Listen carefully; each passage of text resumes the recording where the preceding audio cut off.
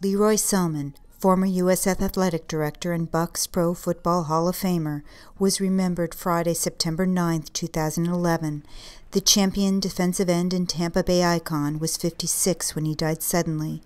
During his memorial service, family and friends gathered to say goodbye. I loved Leroy. We all loved Roy Selmon, and we're all deeply saddened by his loss. To Clebra, Brandy, Leroy Jr., and Christopher, all of Leroy's extended family, our hearts and prayers are with you. Always spoke from the heart, and he always placed the interest of student athletes first. And isn't that how it should be? When Leroy said, "I believe," people listened. Fans cheered Selmon's amazing string of accomplishments on the field. He played for the University of Oklahoma and won back-to-back national championships, including the Vince Lombardi and Outland trophies. He went on to be Tampa Bay Buccaneers' first pick in the 1976 NFL Draft. He was named the league's Defensive Player of the Year in 1979 and was inducted into the Pro Football Hall of Fame. It's something that I really never dreamed of throughout my entire career of ever being inducted into the National Football League Hall of Fame, because it truly is an outstanding honor. Selmon joined USF's athletic department in 1993 as an associate athletic director.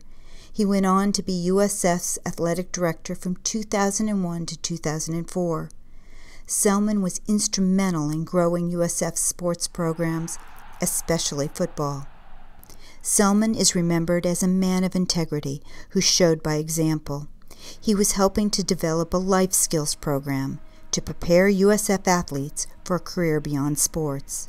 He worked closely with USF Athlete Development Coordinator and former Tampa Bay Bucks player Brian Clark. He just felt that it was our duty to enlighten, to educate our student athletes on finances.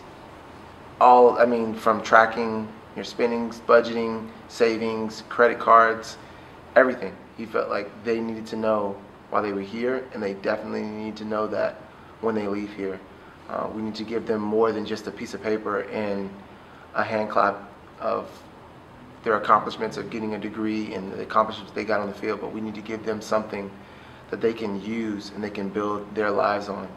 And he felt finances was a strong piece of that. And so we'll be launching our first official program of Enhancing You.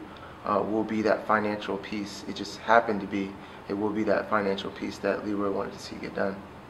In 2004, to commemorate USF's 50th anniversary, Assistant Librarian Andrew Hughes asked Selmon for advice to help young, aspiring athletes. Well, I would say always keep your priorities in line. Be honest with yourself. Really be honest with yourself, knowing that whatever the goals that you have set, believe in yourself that you could get those done. Obviously, school is very important, no matter what those goals may be. There are some basic learning tools and skills that you need to develop while you're in high school. Work very hard on those. Be successful, because those are the keys that's going to open your next doors of opportunity, whether it's at the college level or if you want to go in a different direction. It doesn't matter. But focus in on staying in school and making that an important part of your life as a high schooler, because it will make a big difference no matter what direction you choose to go once you graduate. Leroy was one that empowered. And if you take anything from the articles, if you take anything for anything that I've said or anyone else has said, be empowered to do something for someone else. I want people to walk away with that, because I feel like that's how Leroy impacted me. He empowered me to help other people. He was truly a pillar of our university and our community.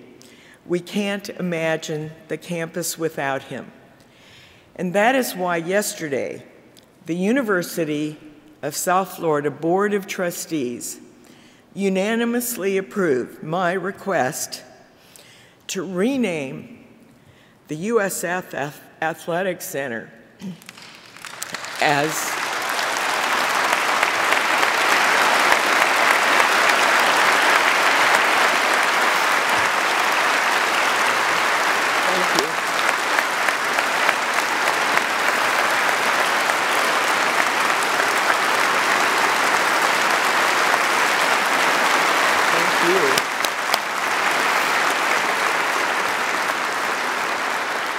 Thank you.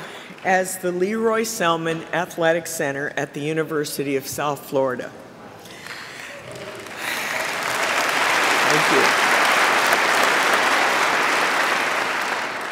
And while we do not know how we will fill the great void created by his loss, we know Roy Selmon's legacy carries on at the University of South Florida.